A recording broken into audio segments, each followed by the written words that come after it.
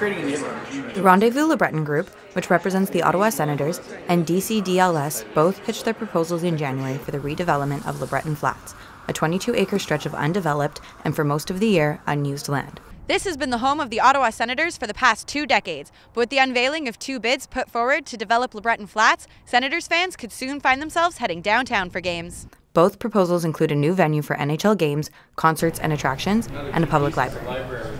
Our project is not just about a new arena downtown. It's a key piece, obviously, but our project is much more than an arena. It's about integrating a community around the arena, so bringing new residential buildings, commercial buildings, integrating a new Sensplex, Ability Center, a library.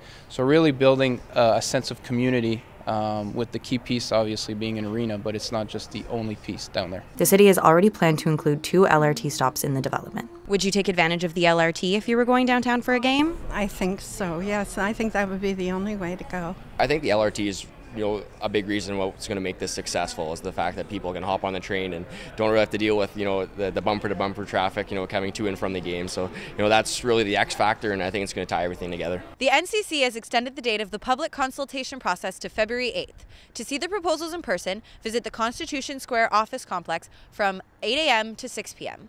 and Canadian Tire Centre Friday to Monday from 10 a.m. to 3 p.m. at Section 203. Regardless of which proposal gets chosen, this empty stretch of land will be soon unrecognizable.